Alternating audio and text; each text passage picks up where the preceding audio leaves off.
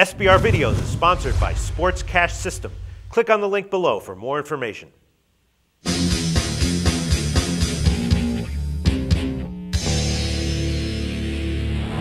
We're previewing Week 8 in college football here at SBRForum Videos. I'm Peter Loshak, and we're talking right now with returning guest Joe Duffy from OffshoreInsiders.com. So it takes a couple of college games that I assign him each week. Right now we're going to discuss Georgia Vanderbilt. I think I'm seeing an edge here. So, Joe, I think that I gave you a gift on this one, an easy one. Joe, thanks for being back with us.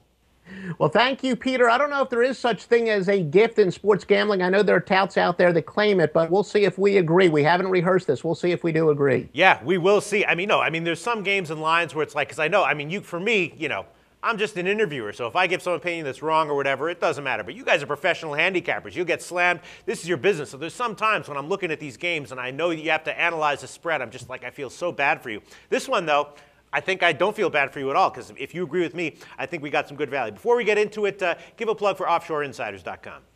Well, OffshoreInsiders.com, where I'm the anchor handicapper, Joe Duffy's picks. We've had a great year in college and pro football. We're currently on a 7-2 run with our Football Wise Guy plays. We've hit our Fox Sports non-conference game of the year, our ESPN 3 game of the year, and most recently our Big Ten game of the year just last weekend with Wisconsin humiliating Northwestern. This weekend at OffshoreInsiders.com, Joe Duffy's picks has the college football game of the year. All right.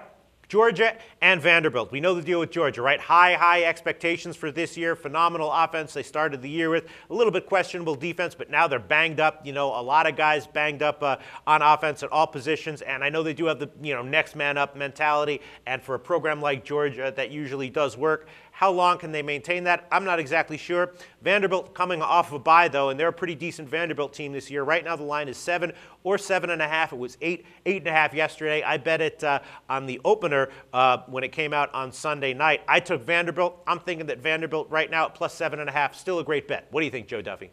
No, in this case, we do agree, and it's ironic. On one of our other videos that we discussed this week, we discussed the professional sports team from Georgia, and the Georgia Bulldogs and the Atlanta Falcons, a lot of similarities where both teams came in with fantastic players at the skilled position, and both teams are extremely banged up. We'll talk about University of Georgia, where they had the great 1-2 punch of Gershel, as they call it in Athens, Georgia. Some college football fans, they should probably know the meaning of that, but Todd Gurley and Keith Marshall.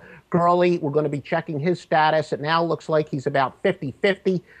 Keith Marshall is already out for the year. Malcolm Mitchell, of course, was injured in that crazy celebration earlier in the year. He was their best receiver. Michael Bennett is doubtful. So they're just ravaged at these skill position players. And Vanderbilt, as you said, Vanderbilt this year, their weakness has been in the fourth quarter. So talk about a team that should benefit from the bye week. Georgia is physically and mentally beat up, and now they have to hit the road against a very solid SEC team. The last 3 years, Vanderbilt's gone from laughingstock to a very competitive team. You're right. The schedule maker did Vanderbilt a big favor here. All right, yeah, there's nothing I can really say to disagree with you. I think we can just agree that we both like Vanderbilt here, and I would still take it at plus 7.5. I didn't already have a bet on it. If it loses, hey, it loses, but I think it's a good pick. Thanks so much, Joe Duffy from OffshoreInsiders.com. Thank you, Peter.